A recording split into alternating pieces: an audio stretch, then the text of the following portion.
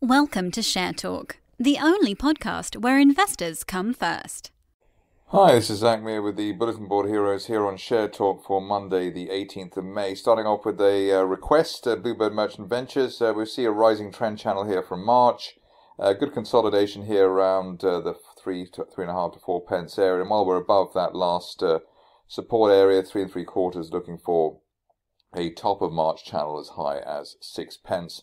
Perhaps allowing down towards that gap around 3.5 as the stop loss, but looks pretty strong, especially as we're in the wake of a golden cross buy signal between the 50 and 200-day moving averages last month.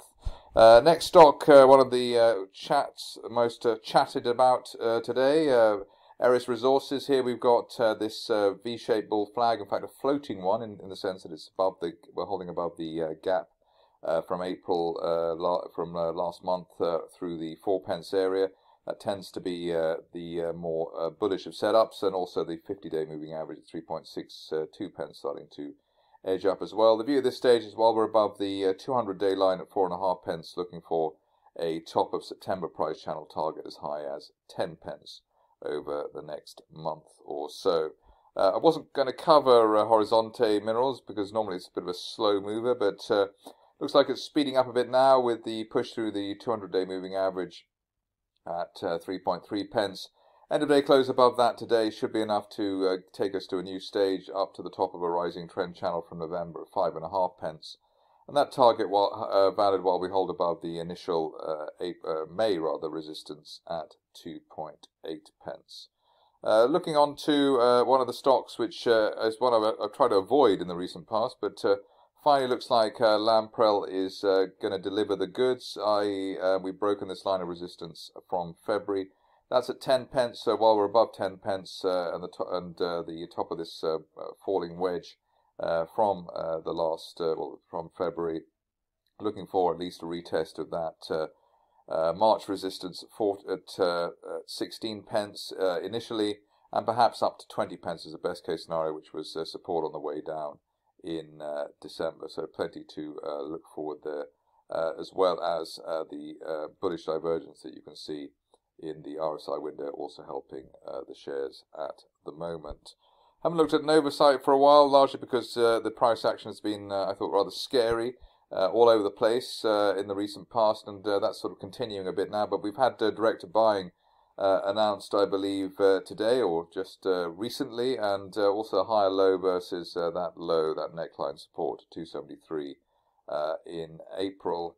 The view at this stage is at least while we're above that low, we're likely to consolidate again back towards the 400 pence area, but end of day close above the 20-day moving average at 387 now required to give us the next new leg to the upside. Best case scenario, a target at the moment up to £7, which is a February resistance line projection if we break that 20-day line in over the next few days.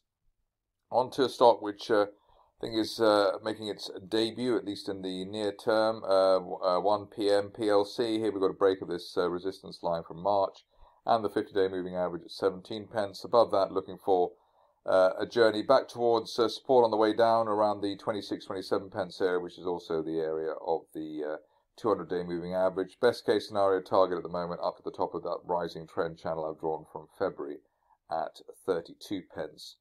So a pretty exciting setup for that situation.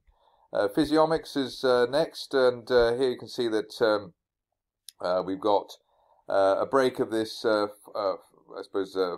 falling wedge at 5 pence for the share, so above that on an end of day close basis, looking for a partial or even full retest of that spike we had last month, 10 pence plus, and the target value while we hold above the floor of this wedge at 4 pence. So let's see what happens there. Haven't looked at the next stock for quite a while. Polarian Imaging, obviously we had that pullback from the spike in January.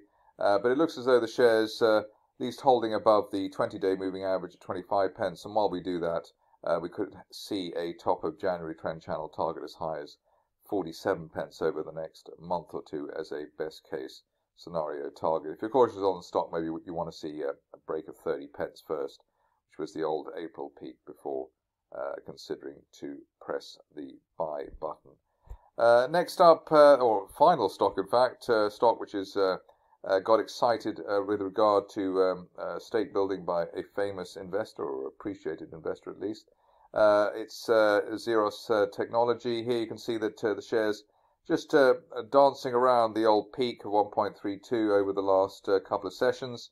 But at least while we're above 1.2 pence, which is the initial May resistance, looking for further upside to retest the old November resistance just shy of 1.9 pence. Let's see how that goes over the next few sessions. That's it for me today. More updates tomorrow. Thank you for listening. Remember to visit our website for more news and other podcasts at www.share-talk.com.